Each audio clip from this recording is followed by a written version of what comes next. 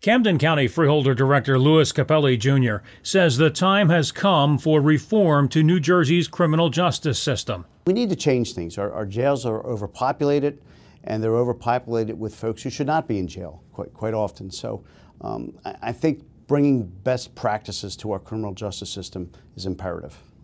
Criminal justice reform will create a fairer and better system of criminal justice based on objective risk factors that are not related to a person's wealth, promote public safety by allowing judges to detain high-risk defendants, and protect the liberty interests of poor, low-risk defendants.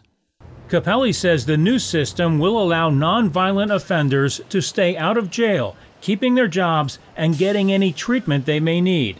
Secondly, it should save taxpayers some money. Incarcerating folks is a very expensive proposition.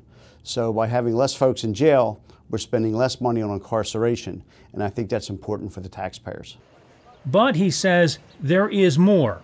Human impact on those who are incarcerated for long periods of time currently for minor offenses or because they can't afford to get out of jail for minor offenses. I think the impact on their lives will be significant.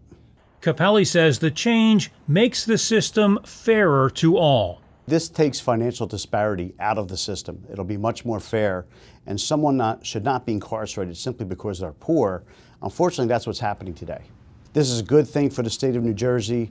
I think having fewer people in jail, having citizens be more productive in their households and with their families and in their place of work is best for New Jersey.